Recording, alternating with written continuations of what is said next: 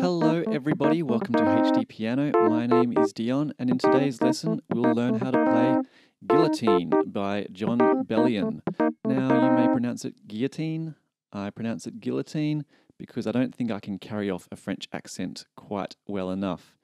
Now, we're going to look at the main riff of this song, which plays throughout most of the verses in this song. It sounds like this.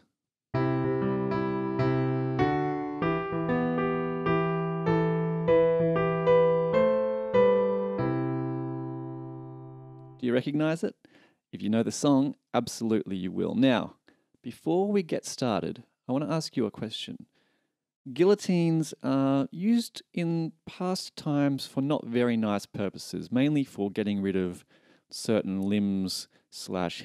Now, if you had to lose a limb and it was between a hand and a foot, which one would you choose to lose? Which one could you live without? As a piano player, I think I would keep my hands, but I want to know what you think. So make sure you comment below and we'll see which one wins, hands or feet. Okay, so the main riff of this song, as we just heard, is based on a guitar part in the original recording. So we're moving the guitar onto the piano, which is something I love to do. We shouldn't limit ourselves to just piano songs when we're playing our favorite songs. We'll look at our right hand first, and it starts off with E. I'm going to play E with my third finger. Going to stretch all the way down to G with my thumb, then back to E, then E, F sharp, and G. So that sequence again, E, G, E, E, F sharp, G. So, once we've played through to that G, we're going to do a little sneaky switcheroo with our fingers.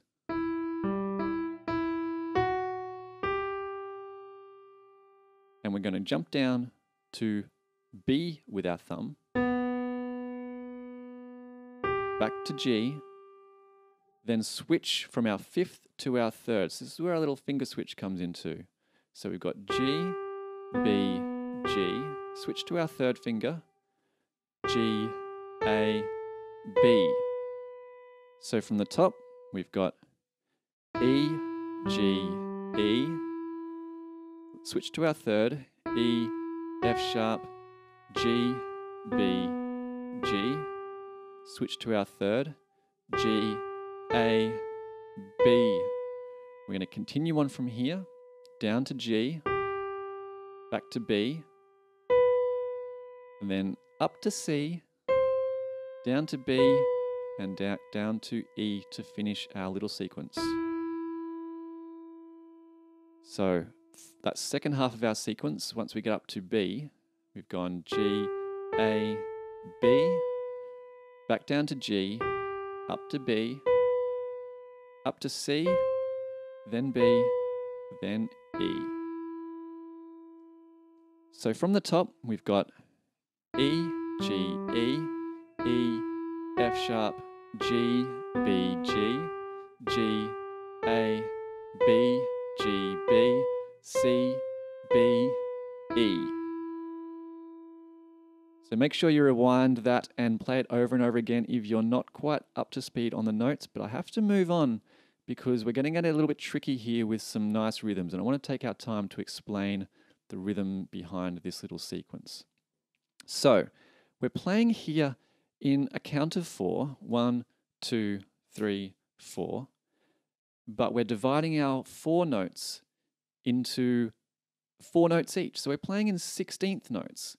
Now, as we count 16ths, we count 1 E and a, 2 E and a, 3 E and a, 4 E and a. So that gives us 16 subdivisions within our 1 bar.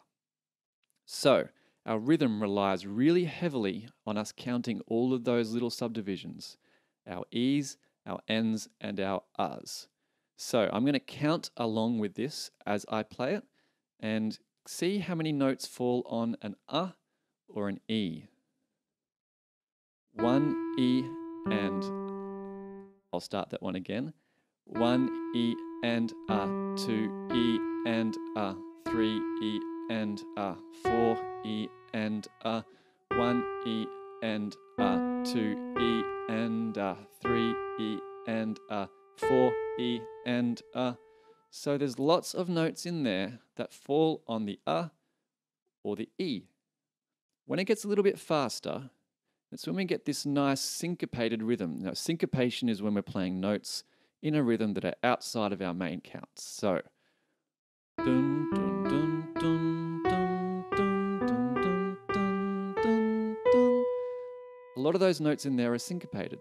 If we were tapping along on a nice count,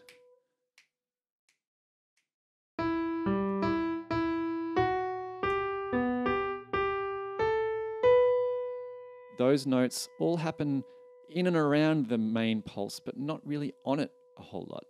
So make sure you count along with me. We'll go through it once more, and you can rewind this part if you need to catch up on the counting.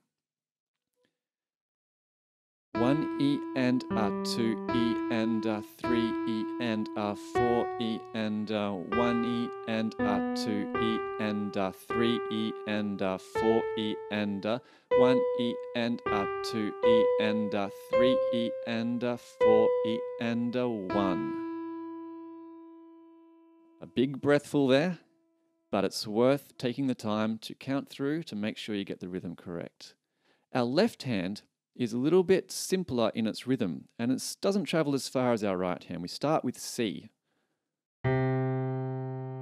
And we're going to play that C 3 times. So we've got C and C, one more C, up to D, then continuing on to E. And we stay on E for quite a while. We play E 1, 2, 3, 4, 5, 6 times in total before we move to A, G, and back down to C. So we're mainly on our C, then up to D and E, and then eventually we come up to A, G, and C. The rhythm with our left hand plays on beat 1 and 1 and.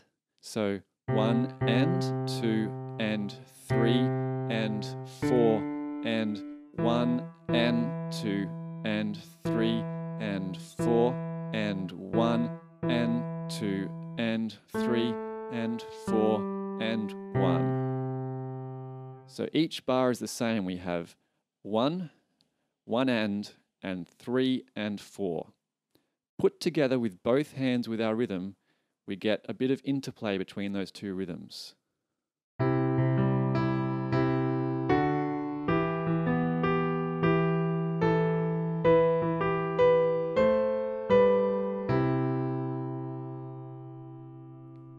I think it's really nice. It really emulates that sort of guitar plucked electric guitar style that we heard in the original recording. So, I hope you're with me still.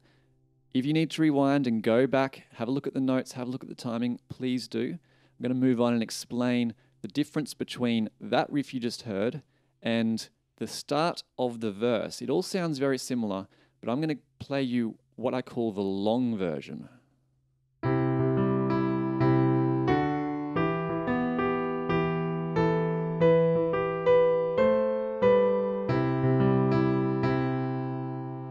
Did you spot the difference? It's very small, but at the end of the phrase, when I went back down to E and C with my left hand, there was another 1 bar or 1 beat added in. So we finish on beat 3 of that bar rather than beat 1. So I'll play it for you again, see if you can count it out with me.